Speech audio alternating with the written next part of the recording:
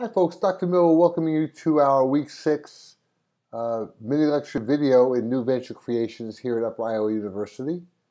Today we look at Chapter 10, Preparing a Business Plan, which I think is probably the most important aspect of business success as an entrepreneur. We'll describe how to prepare to construct a business plan, identify some stakeholder interests, and explain how to demonstrate proof of the concept.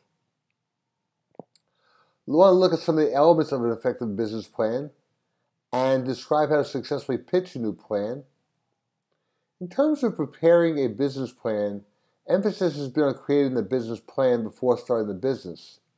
But investors want a founding team that has the business up and running to prove the concept. There's really no way to answer all the questions about the business without actually starting it. But a feasibility analysis and validation experiments will help prove the concept. When preparing to write the business plan, identify who is responsible for what. Develop a timeline based on tasks identified. Hold the team to the timeline and work diligently to get the plan done. Consider stakeholder interests. What are the investor interests? Are they concerned about rate of growth, return on investment, degree of risk, protection? What about your lender's interests? The amount of money that the entrepreneur needs, the kind of positive impact the loan will have on the business. How will the business repay the loan to lenders? How will the lender be protected if the business doesn't meet its projections? What's the entrepreneur's stake and equity in the business? In terms of the proof of the concept demonstration, ensure that you have a way to demonstrate that you have proved your business concept. Startups must move and adapt quickly, moving from smaller strategies to larger ones.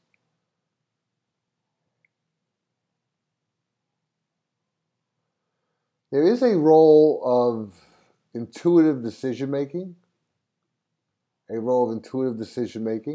Entrepreneurs inspire confidence in others even when there's no basis for that confidence.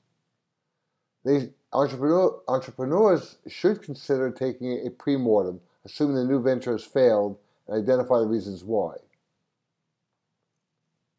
Pretty dramatic.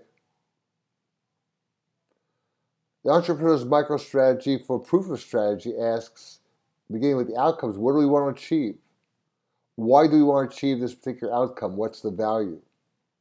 In terms of assets, what do we have that will help us achieve the outcomes we seek? Do we have the assets we need to achieve our outcomes? In terms of actions, what specific tasks do we need to accomplish the outcomes? What will our actions accomplish the outcomes we seek?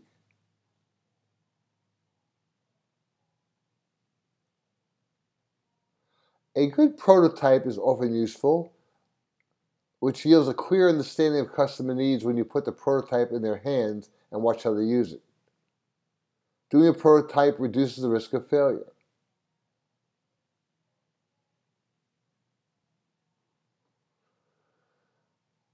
Starting with a compelling story, convey the story quickly and memorably about your success story. Highlight the critical elements of the business that provide a competitive advantage.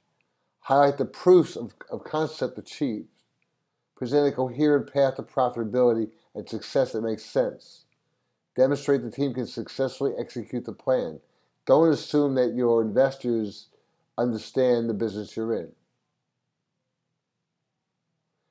In terms of getting the attention of your investors, stakeholders, and employees, lead with the most persuasive reason for the existence of the business.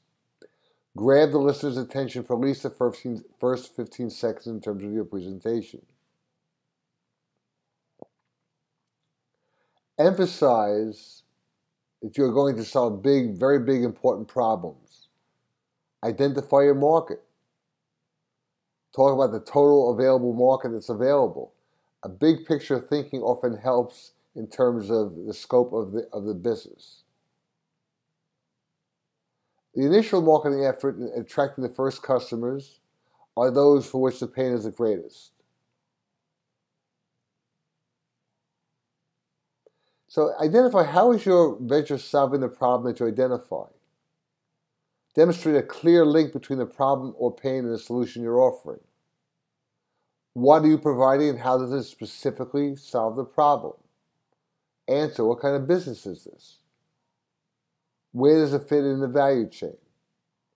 Be very specific about who your first customer is. It's very important that you know your venture's competitive advantage. You need a bundle of competitive advantages encompassing every aspect of the business. Your executive summary should address which advantages will enable the venture to create a unique, unserved niche and serve customers with little or no competition at the start. Be very specific about comparing your offering with that of a significant competitor. It's important to do well while doing good, but can your venture make money? Most executive summaries do not adequately address the business model. Answer, how will the business create and capture value that will enable it to make money over the long term? After the startup stage, additional value is created by other factors. Identify what they are. Can the founding team execute the plan? Why is this founding team the best to execute the plan? What are their skills and experience? Highlight significant accomplishments in the industry of team members. Have team members invested their own money in the concept? Does the team have the passion and drive necessary to succeed? Why is now the right time to launch the venture? What makes this concept valuable particularly now? What makes the current environment right for this adventure? Bear in mind that timing is critical. What is the team seeking from investors? What will be the various sources of capital? I know I'm asking a lot of questions, but these are some things for you to think about. In terms of executive summaries, keep it brief, no more than 3 pages. Read each sentence in your summary multiple times. Make the language succinct and clear. Avoid puff words and phrases. Include recognizable names if there's an established relationship with the person or firm. Explain the business in words that anyone can understand. Avoid business jargon.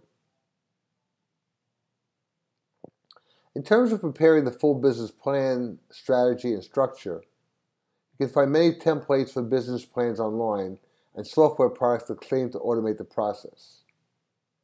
But remember, the most effective plans focus on telling a story about the business in a clear and compelling manner, providing evidence to support claims made, and giving the reader a rich picture of the strategy the company is taking.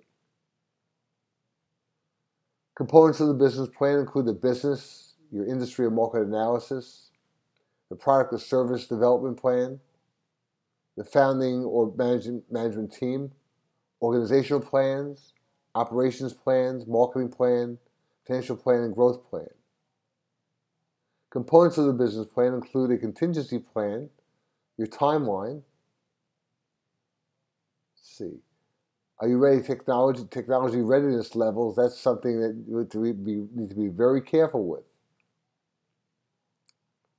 What is your timeline to launch? Planning and design, testing and validation, launch preparation, and business launch. How well has that been thought out? What are some mistakes in developing the business plan?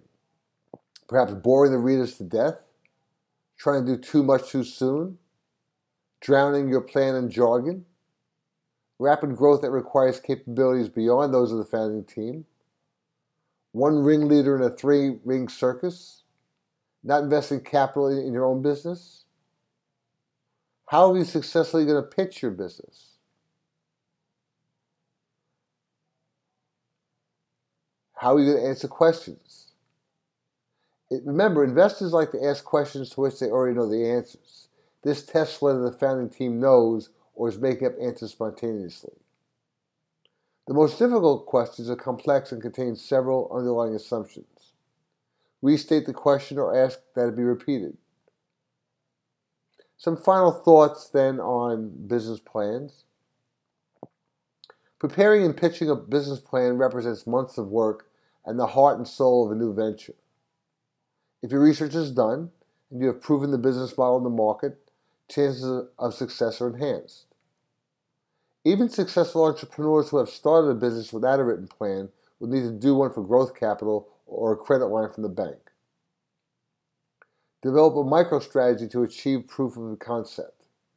Create a compelling executive summary and pitch. Plan and execute the development of a full business plan. My hope is that these ideas have given you some food for thought, and thank you for being with me during this week 6 mini lecture video. Thanks.